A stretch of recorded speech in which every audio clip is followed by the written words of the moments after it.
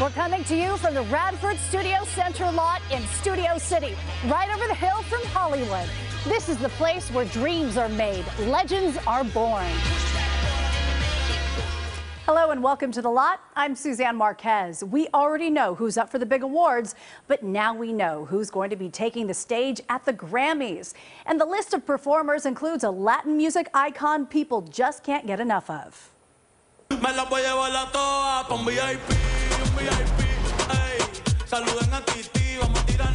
That's Bad Bunny, of course, and there's something for everyone this year, from Latin to R&B to country artists like Luke Combs. We will also see the icon Mary J. Blige perform. Other nominees hitting the stage that night include Brandi Carlile, Lizzo, and Sam Smith. But the full list of performers is growing. And you can tune in to watch all of them at the 65th Annual Grammy Awards Sunday night, February 5th on CBS and Paramount Plus. And tune in before the show on our stream on CBS News Los Angeles. I will be there live with all the buildup and excitement from the red carpet. Speaking of Mary J. Blige, the Grammy-winning sensation is on the cover of People magazine's Black History Month issue. After 4 decades in the business, the 52-year-old singer has released 15 studio albums. Blige says she finally feels like she has her life together and says each morning she wakes up, looks in the mirror, and says, "Good morning, gorgeous," which is also the title track of her latest album, which is also up for 6 Grammys. What if you had it all with nobody to call? Maybe then you know me. Justin Bieber has sold the publishing rights to his music catalog. The music rights investment company Hypnosis made the announcement yesterday. According to Rolling Stone magazine, the deal is worth about $200 million. That's the highest for any artist in Bieber's generation. Relationships, breakups, we've all been there. So what do you do when you're in the limelight and you need a way to express yourself? Well, you write it out. And Miley Cyrus gave us all something to talk about with her new song, Flowers. And we're breaking it down with all the wild theories on her massive hit. Yeah, I can love me better than you can. Flowers is in full bloom. The track hit #1 on the Billboard Hot 100 chart in its debut week and broke Spotify's first week streaming record, reaching 100 million streams faster than any song before. I can buy myself flowers. The song even has Oscar winner Diane Keaton dancing. Written and sung by Miley Cyrus, the single has brought everyone to a frenzy as they try to decipher if the lyrics are about ex Liam Hemsworth. The song was released on January 13th, which just so happens to be Liam's birthday. Coincidence? We'll let you decide. Or perhaps Miley Cyrus's sister Brandi can weigh in. The song did come out on his birthday. Was that on purpose? I don't know. Can't say. Genius, though. Miley fans, I love ya. Brandi dished out her thoughts on the speculation on her podcast, Your Favorite Thing, with co-host and reality star Wells Adams, but decided to stay mum on the topic and credited the fans for coming up with some of the best fan theories. I should have bought you flowers and held your hand.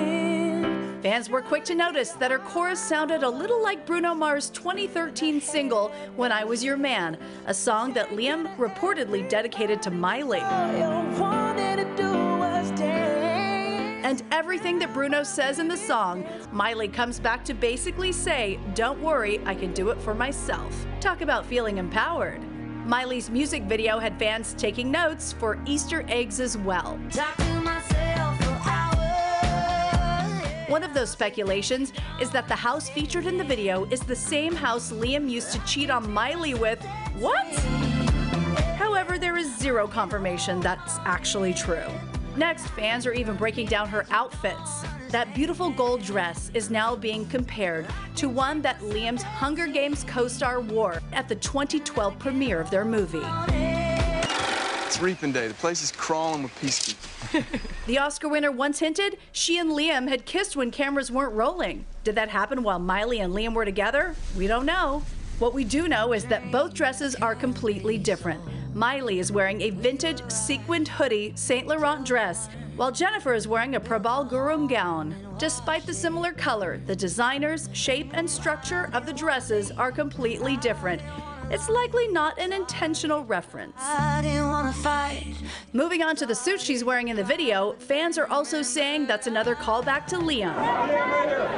In 2019, a video of he and Miley at the Avengers Endgame premiere went viral, as it appears he tells Miley to behave for once when she sticks her tongue out.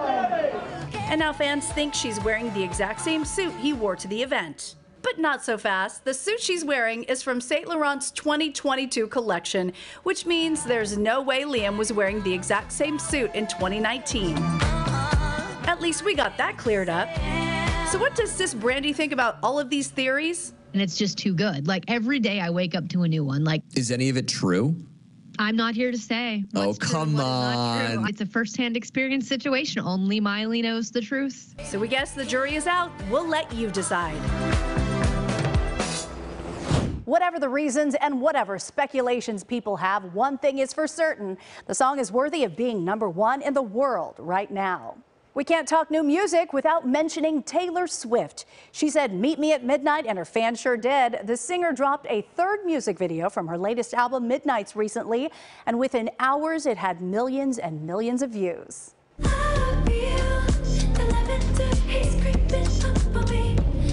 That's the album's first track, Lavender Haze. Swift directed the video herself, and fans are even finding Easter eggs all over it, like a possible sign of the pop star planning to re-release her 2010 album, Speak Now.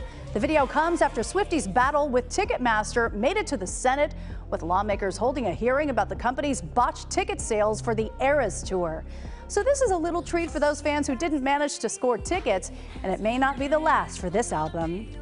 And when we come back, we take a look at the Oscar nominees. Are your favorites in the running? Stay with us. So what does her heartbeat sound like? Mighty. That sound you just heard was Avatar: The Way of Water, flying past $600 million at the domestic box office. It is only the 13th film to ever do that, but the third straight for director James Cameron. The film just received 4 Oscar nods, including Best Picture. And speaking of the Academy Awards, there are so many surprises and snubs, from Best Picture to Best Actress, and we're taking a look at the big nominees. From another universe. I'm here because we need your help. Everything Everywhere All at Once is all the rage with Academy voters. The offbeat sci-fi movie picked up 11 Oscar nods, including Best Picture, Best Director, and Best Actress for star Michelle Yeoh. Time is the essential piece of interpretation. Her biggest competition may be 2-time Oscar winner Cate Blanchett for her award-winning performance in the drama Tar. Rounding out the category, Michelle Williams in The Fabelmans, Ana de Armas as Marilyn Monroe in Blonde, and what many insiders consider a surprise, Andrea Riseborough in To Leslie. Blockbusters made a comeback this year. Top Gun: Maverick and Avatar: The Way of Water are nominated for Best Picture a year after streaming movies dominated the competition. Also nominated, Elvis, The Banshees of Inisherin, The Fabelmans, Tar, and All Quiet on the Western Front, Women Talking, as well as Triangle of Sadness. As expected, Brendan Fraser earned a nod for his role in The Whale. He's up against Colin Farrell from the dark comedy The Banshees of Inisherin, Austin Butler in Elvis, Bill Nighy in Living, and in another surprise, Paul Mescal in Aftersun. I think, honestly, it's going to be Austin Butler. There's extra weight to his nomination with the recent death of Lisa Marie Presley. Who are you? Angela Bassett received a nod for her supporting role in Black Panther: Wakanda Forever, a first for an actor in a movie from the Marvel Cinematic Universe. Thinking about catching a movie this weekend? We have a preview of a few films you should check out. Spray him in the eyes. Jennifer Lopez recently married Ben Affleck, but we doubt the lives of her guests depended on her like they do in Shotgun Wedding. In this new rom-com, or should I say rom-comeback, Darcy and Tom, who are played by Jennifer and Josh Duhamel, gather their loved ones for their ultimate destination wedding. But before walking down the aisle and saying yes, their big day takes a turn for the worst when their ceremony gets hijacked and all of their guests are held hostage. including Jennifer Coolidge, who plays Jamel's mother, and Cheech Marin, the bride's father. So you know the film is gonna be funny. Where is the father of the bride? Robert, they're calling you. Thanks a lot, Carol.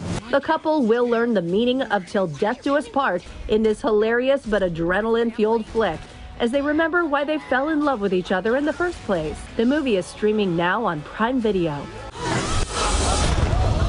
It was a reflex action. From one rom-com to another, here's Maybe I Do. Meet Michelle and Alan, who are played by Emma Roberts and Luke Bracey, a couple who are contemplating the next step in their relationship.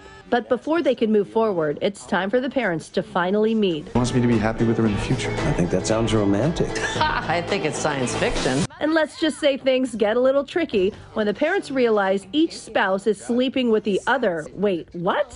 That's right, this sure will make for an interesting night. The film stars Diane Keaton, Richard Gere, Susan Sarandon, and William H. Macy, so you know it's gonna be good. I actually came here looking for inspiration. If you're looking for a horror film that will make your heart race, then Infinity Pool is a must-watch thriller that will keep you glued to the edge of your seat. I don't understand why we're doing this. In this couple's getaway, Alexander Skarsgård and Cleopatra Coleman command your attention as James and Em, a well-to-do married couple who find more than they bargained for while on vacation at a pristine island resort in a country where crime carries an unimaginable penalty. And when James, a frustrated author, meets a fan of his, played by Mia Goth, all hell breaks loose. Mia's character, Gabby, convinces them to explore the outside grounds of the resort, and after a fatal accident, the couple soon learn that there is a zero-tolerance policy for crime. And the only way out is to be executed, or if they can afford it, see themselves get killed instead. Yeah, you heard that right. Talk about scary. Now we have a look at 80 for Brady. It's a film about 4 women who go to the Super Bowl to watch their favorite player, Tom Brady, and they're played by 4 Oscar-winning actresses: Lily Tomlin, Jane Fonda, Rita Moreno, and Sally Field. They are legendary, but get them together and they act up. The film is hitting theaters February 3rd.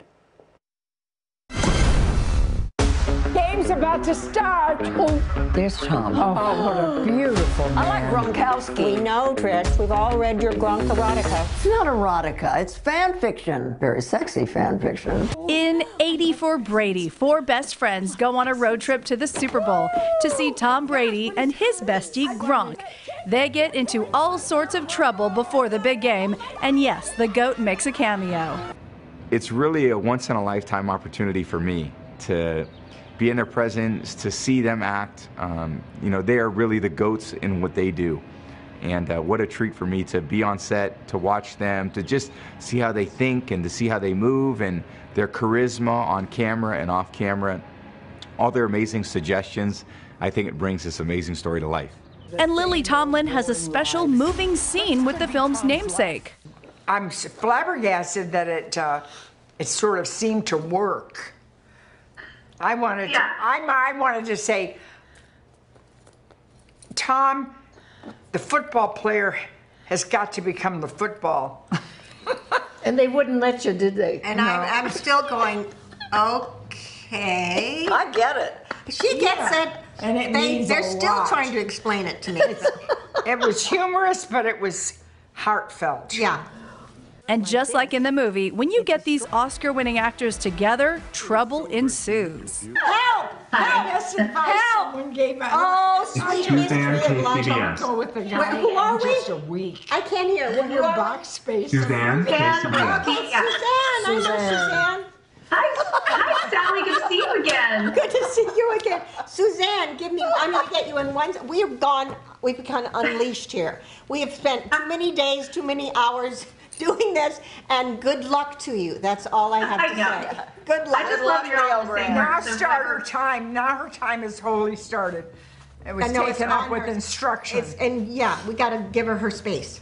I interviewed Sally Field last year when she was promoting her movie, spoiler alert. Suzanne, Los Angeles person. Yeah. I see you every morning. So now that this fab foursome has worked together, there is no shortage of roasting each other after the bonds they made on set. Well, it's certainly true. It can bond people, but also you're in very fast company here, and that's pretty exciting. I mean, I do. I think of them as women, but I also think of them as these great big icons. So it's difficult to make that leap when you're working with people with whom you're supposed to be close and friendly, which I was not at first. So it's difficult. It was difficult for me. Let me put it that way. It didn't look difficult. Well, it's not supposed to. I'm an actor. Oh, okay. And also, I mean, I feel like I had dinner with you in San Francisco at least twice. What? About 8 years ago. Gosh. With your husband, who's now deceased. Oh, I know. It was more like 10 years ago. Okay. Right. More than that, maybe even. Yeah. But and then you had a part on Grace and Frankie, and I was just dazzled by your characterization. So I'm gonna abandon the group now because I feel like I've been sort of dissed by Why? rapper Rita. Oh, she forgot you. Okay, well, you know what? We've all been bonded now. We're bonded deeply. Yeah, you're stuck with me. Totally, and we're not going to ever get rid of each other. I mean, Lord knows I'm going to try. I'm such a fan of all of these ladies together, and if you hadn't had enough, here's a sneak peek on a featurette hosted by Billy Porter.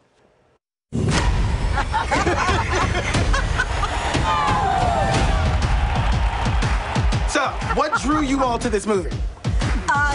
Yeah, exactly. I mean, when you get a chance to work with, I mean, her, I know, but Sally, Rita. It was too cool, yeah. Yeah, it was pretty great. Plus, the fact that it was based on a real story is so sweet. I like the fact that they're showing women as sports fans. If Tom Brady can make it to the Super Bowl, so can we. Let's have an adventure together. It's funny, it's charming. Taking this one.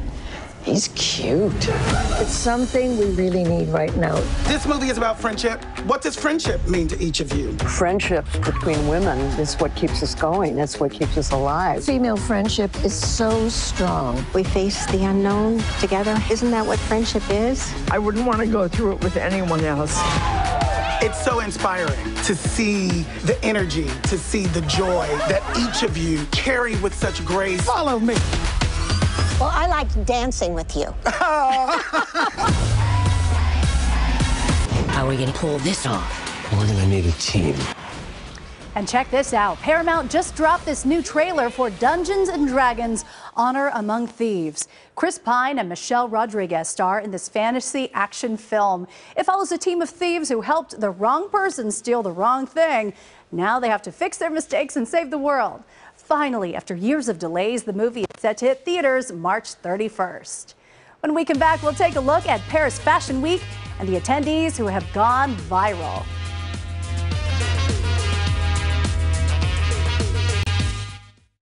There's nothing like models stepping out and showing up on the runway. And there's one show that stole all the headlines during Paris Fashion Week. And we have Kylie Jenner and Doja Cat to thank for that. The Schiaparelli Haute Couture Spring Summer 2023 show serves so many looks. But we have to talk about Kylie Jenner. Her lioness fit left everyone in an uproar. The makeup mogul wore a black velvet dress complete with a giant, hyper-realistic roaring lion head attached to her chest, made from sculpted foam, wool, and faux fur. Though critics say it still promotes trophy hunting, it got PETA's stamp of approval. But many can't stop talking about the moment Kylie saw Irina Shayk strut down the runway in the exact same dress. Well, the dresses are from the same collection, so maybe it was planned. But that's not the only Kylie moment that has gone viral. Enter Doja Cat. The singer arrived in another Schiaparelli number, a crimson silk bustier with a matching wrap trailing from her elbows and a knitted pencil skirt dripping with lacquered wooden beads. She's barely recognizable. And get this, she was wearing 30,000 red Swarovski crystals covering her face, head, and arms, all of which was hand-applied by her makeup artist, a task that took nearly 5 hours. Now back to the exchange with Kylie. The internet is going nuts over this moment with Doja. It appears Doja says, "Good to see you," but the exchange doesn't seem very friendly. And social media just can't get enough. With one user writing, Kylie def thought she was going to be the look at the show, and then Doja walked in. Someone else tweeted, "I just know Kylie's Leo pride was hurt at Doja's response, but she had to save face because the cameras and flashing lights were in front of her. Come on, guys, there's room for fashion for all of us. And we'll be right back with the TikToks of the week.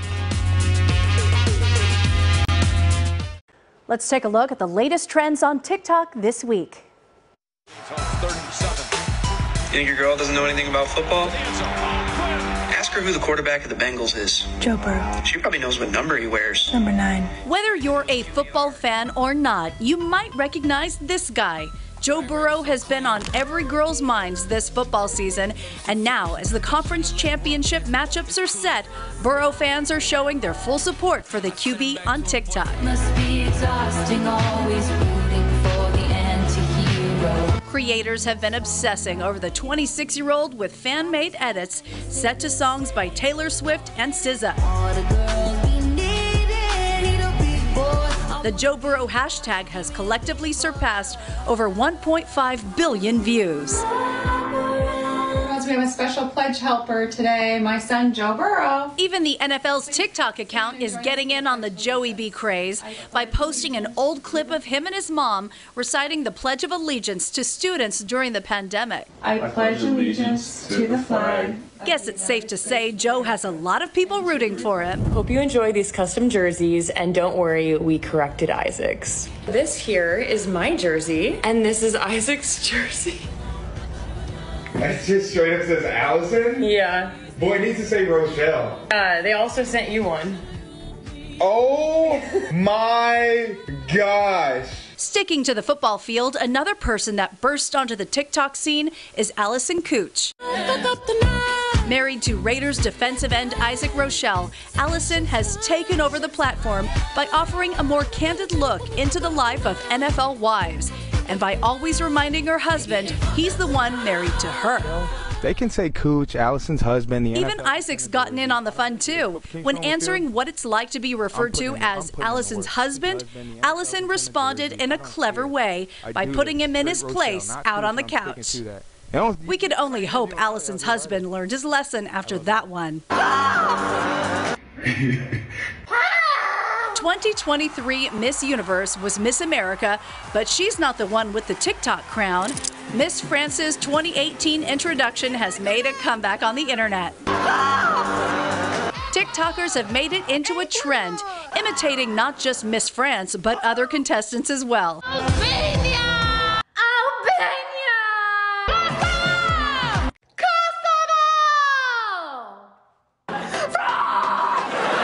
And even Aubrey Plaza, along with the cast of SNL, got in on the fun.